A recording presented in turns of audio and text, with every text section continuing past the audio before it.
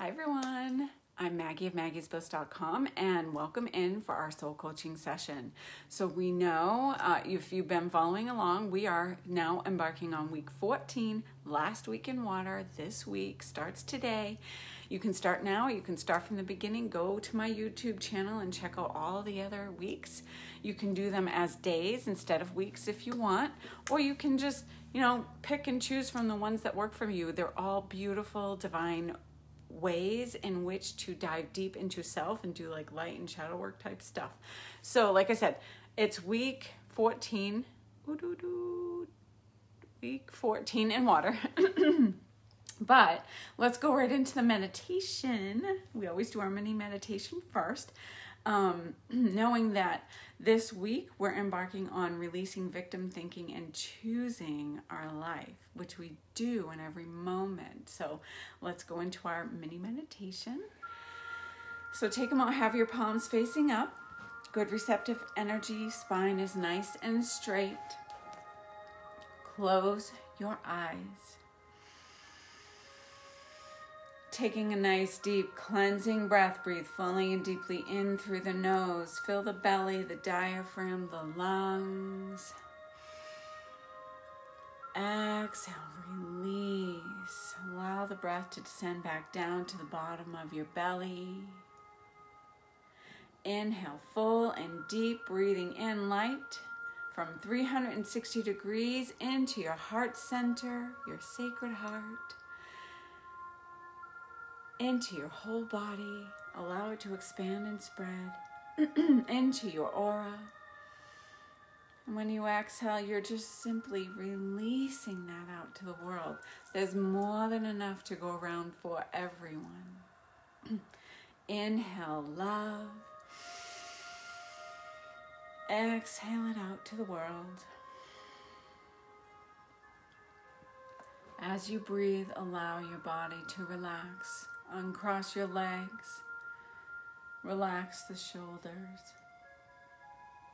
Breathing deeply, find your center, what resonates with you as your center today. As you find your center, connect deeply with your light, always untouched by the outer world. As you breathe in, you are cleansed and refreshed, rejuvenated. As you exhale, relax. Each breath takes you deeper and deeper into relaxation. Feel the energy within and around your physical body slowing down. And your spiritual body ascends to higher vibrations just by taking these quiet moments, these truthful moments to connect within.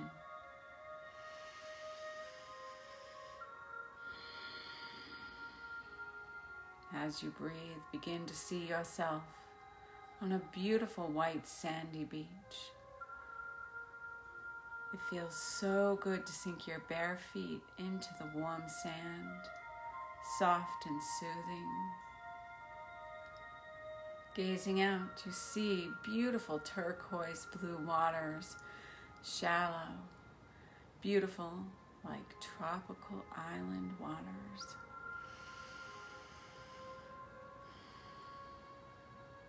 The waves are gentle. The riff, far in the distance, slows the waves down.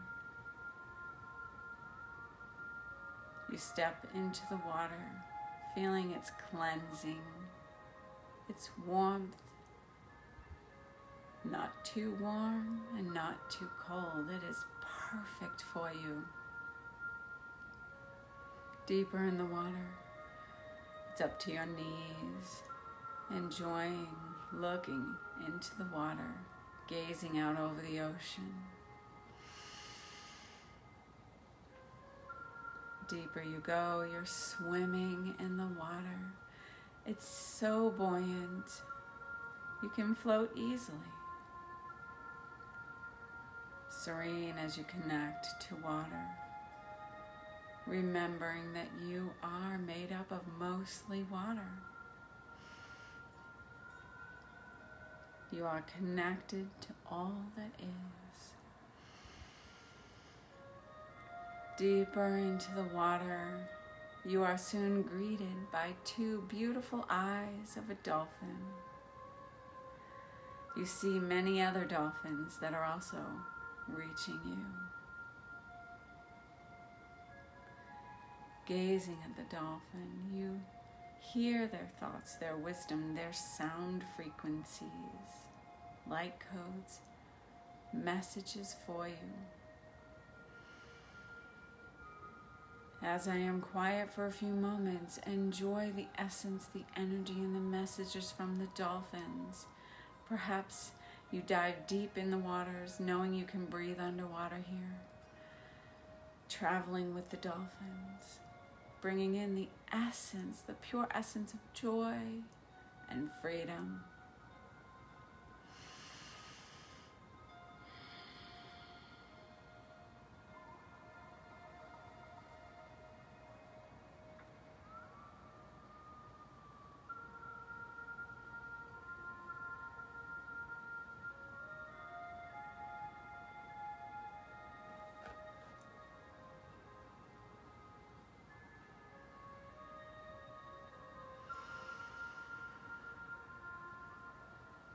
As you swim with the dolphins, you begin to see the blue energy intermingled with the magenta pink energy, connecting you to star Sirius Oceana, where the dolphins love to swim free. The dolphins bring the essence and the energy of Atlantis in the ancient times, connecting you to freedom and joy and release your emotions, whatever you are feeling. You're allowed to feel, you are free to feel, you are free to experience your truth, to express yourself. You are free to create in your joy. Thanking the dolphins for their essence and energy and messages, knowing you can come back here anytime you need. The dolphins begin to not only swim away, they jump and play, and in their wake are rainbows of light.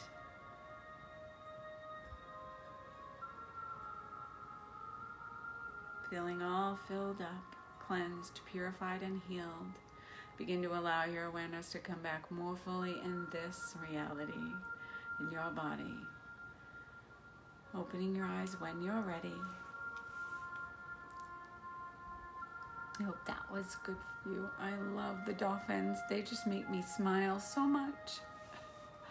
So water, remember, drink it, lots of it. We're going through the ascension process with the earth, and you need to purge and release, and water is going to help you do that with more ease. So water, water, water, more than you think you need. So we're all about releasing victim thinking in this week 14 in water. And we're going to embrace change. Change doesn't take effort or struggle. It can happen in an instant. This reminds me of a story by Wayne Dyer. It can happen in an instant if you so choose, or you can take gentle steps to get you there. For Wayne, he was ready. Wayne Dyer was ready. He tells this story. He used to be on PBS a lot. I think I saw it there, unless it was YouTube. But Wayne Dyer would, he used to be an alcoholic, and he would drink a lot. And he would always have at least 2 drinks the minute he sat down at any restaurant. So this night, he goes to sleep. He wants to release that pattern from him, and he feels the essence of, and I want to say Rose, but it was an Italian goddess type person, he said, and the essence, and I forget the name, but I'll just say it's like Mary Magdalene essence and Mother Mary essence and those kinds of energies. And he said he could smell the scent of roses. I want to say it was Saint someone. If anyone remembers, let me know. Energy came in. He felt the warmth. He felt healed. He said, I know I can do this now. I don't need alcohol anymore. The next day they go to the restaurant with all their kids, wife pregnant with twins, they sit down. Actually, this was the day before. The wife was pregnant, they sit down at the restaurant. And before he had this connection and this healing, he goes and he orders his 2 drinks. The waiter said that they had lost their liquor license for a few days, come back next week for that. But he was so used to that habit of having those 2 drinks that he made everyone get up, the kids, the pregnant wife, to go to a new restaurant. Felt so bad about it when he went to sleep. Then he had that healing I spoke about. Woke up the next day, told his wife he doesn't want to drink anymore. The next meal they have, she places a drink in front of him, and he said, I told you I'm not drinking anymore. And she kind of laughed it off because maybe she's heard this before. But then he never did. And at that point of telling the story, it was 20 years. He chose, I don't want to do this anymore. So allow it to infuse you what you need. For me, like having an overeating issue in the past, emotional eating, right? I had to wean off of certain things and not go completely cold turkey with certain things so that I could get my body back to excellent health. So everyone has their different process, and for certain things it needs to be a cold turkey event. Anyway, so other changes that are more like in the essence and energy of us in our decision to be in a certain perspective about something and our decision to do something, etc. They don't have to take time and effort and struggle like we've been told. It can be a shift in a moment. So your affirmation today is, who I am is enough just as I am. Accept you now and allow yourself to expand and open up to who you are becoming, which is the light person within you, who you are anyway. So find another area in your home to clean for this week, right? Just something. Wash windows, scrub floors, dust the shelves, wash the curtains. It can be small, it can be large, the area. So clean with intention. So when you're doing this, when you're scrubbing that floor, whatever you're doing, say, I am supported and my foundations are clear and strong. This affirmation is powerful, and you start with the I am, because I am. Everything that follows I am, you're manifesting. So I am.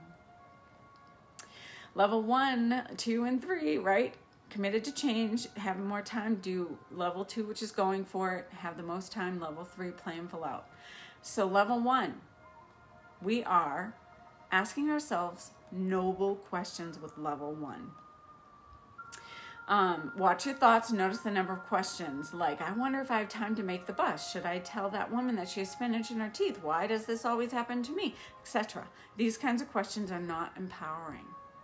We have to remember our thoughts are powerful. So whenever you ask a question, the subconscious mind searches for an answer, just like a computer almost. So why do I always sabotage my relationships? Your brain, your subconscious will come up with an answer because it's going to believe the premise of your question. It will say, you have lousy relationships because that's all you deserve, right? It tries to find an answer even if it's not empowering. Instead, so these kinds of questions are called unworthy questions, right? So today, whenever you find yourself thinking an unworthy question, immediately replace it with worthy or noble questions. For example, if you find yourself thinking, why did this happen to me?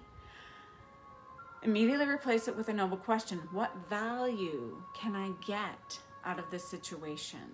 Noble questions can be better than affirmations because they lead to action. How cool is that? Once we're in the action mode, we feel that we are in control. You can even periodically create noble questions for yourself, such as, how can I experience even more joy and love in my life right now? That's a freaking awesome question to ask all the time. How can I experience more joy in my life right now? This is your soul and your spirit and every being, every particle in your being wants to find that answer. So, create one inspiring, noble question, repeat it over and over again for yourself. I choose that one for me. How can I love and appreciate myself right now even more? How can I make a positive difference in the lives I love? How can I radiate even greater health? So those are some really cool ones to do. If you have more time, release victim thinking. We are not victims of our circumstances. Nobody can make you feel inferior without your consent, Eleanor Roosevelt. Yes. Do you sometimes blame others for the difficulties in your life or feel misunderstood, resentful, bitter, taken for granted, or unappreciated? We're all human. We've been there. If you answer yes to any of these questions, then you're allowing yourself to be the victim of the circumstance. There's no judgment. We're all human and we've been there. So now it's time to be aware of it. As you're aware of what it is, you shine light on it, you take its power away. We did this thing where you name your fear, you tame it. You must see it, and then it will be tamed. The truth is that you're never truly a victim unless you allow yourself to be that way.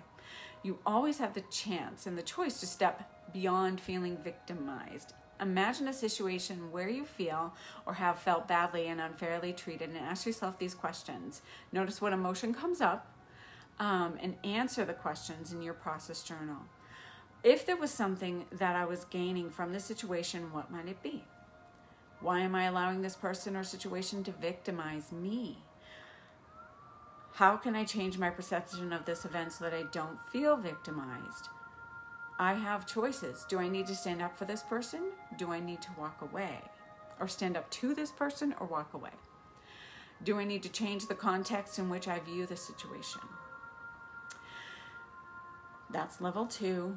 Awesome stuff right there. Powerful transformations will occur as you go through these exercises. You're doing that shadow work and you're extracting it from your being, transmuting it into pure light. Level 3, if you have more time, choose your life. And this, it is an act of power to consciously choose your life. Not parts of it, the parts you like or feel that you created, but to choose all of it. The good, the bad, the ugly. Every bump, every dark night of the soul, every lie, falsehood, or fear, everything. You step into self-mastery when you own your life. Owning your life allows yourself to be you to be here now. To be fully connected with your soul, it's valuable to accept all that has occurred in your past. This helps you to stop living in the past so you can be fully present here and now. Like even this morning, here's a really minor example. I was realizing I was in this fast, go, do. I have to get this done, that done, that done. Oh, that's interrupting me, and that's happening, and this message, and that thing's happening. And I was just trying to handle it all and going all the places. And you can easily get into victimhood and be like, why me? It's too busy. But then I was just like, whoa, I'm choosing this busyness right now, and I'm continuing it, and it keeps coming, more keeps coming because I'm in it, and the energy we are in the moment and now creates the next moment. So then I just said, I need to stop. Take a breath. It will happen in a moment or two. It doesn't have to happen everything in all this now moment, this very second. So it's just like breathe. Everything slowed down. Everything in my reality, all the fast things that needed to happen now, we're able to like take a moment. So take that as a possible example. So you step into self-mastery when you own your life. Owning your life allows you to be here now. So tell the truth to yourself. This is a challenging one, it is for me. Tell the truth to yourself about your past without suppression or denial. Because when you do that, when you suppress or deny, you create more shadow work to deal with later, and it becomes bigger, and it's the scream instead of the whisper. So instead, see it. So you're not repressing it. See it for what it is. Shine the light on it, name it, and tame it, right? Own your past, acknowledge what is so about yourself and your life without judgment, criticism, comparison, or hesitation. Every experience in your past has been an essential part of your spiritual journey. Everything you did, everything that was done to you, everything is a mirror to you, and then you're able to like reflect and say, nope. And hopefully doing last week's exercise still, which is I love you, saying I love you to yourself in the mirror. I love you, right? So you say that to yourself. It's powerful. Some people, as we said last week, right? You can start with, I am willing to entertain saying I love you to you. and then you get to the I love you. Love the reflection in the mirror. Love you within. And then you start to emote that to people, and that ripples out that energy, and you attract more of that to you as well. Those people that will love you for you too. This last exercise, write out something of pivotal events in your life. Go You can go to your week 1 and water 2. After each one, say to yourself, I choose this experience and I unconditionally accept this event in my life. And you keep saying that to yourself until you unconditionally accept it for real. Even inside yourself, you are kicking and screaming and saying you don't. Even if inside you're kicking and screaming and you didn't choose that experience and you really were the innocent victim, know that just doing this exercise can have a powerful effect, and it can help you step out of the victim mode and into your mastery as a spiritual being. So yeah, let's do more of that. So hopefully the meditation was amazing for you guys. I hope you have fun with these exercises. Do what you can. Don't pressure yourself. Go to my YouTube if you want to see them all in a row, because we have 14 weeks now. I'm going to upload this one today, and then just keep watching. So hopefully I'll be seeing you guys soon here or on my Patreon channel. Blessed be.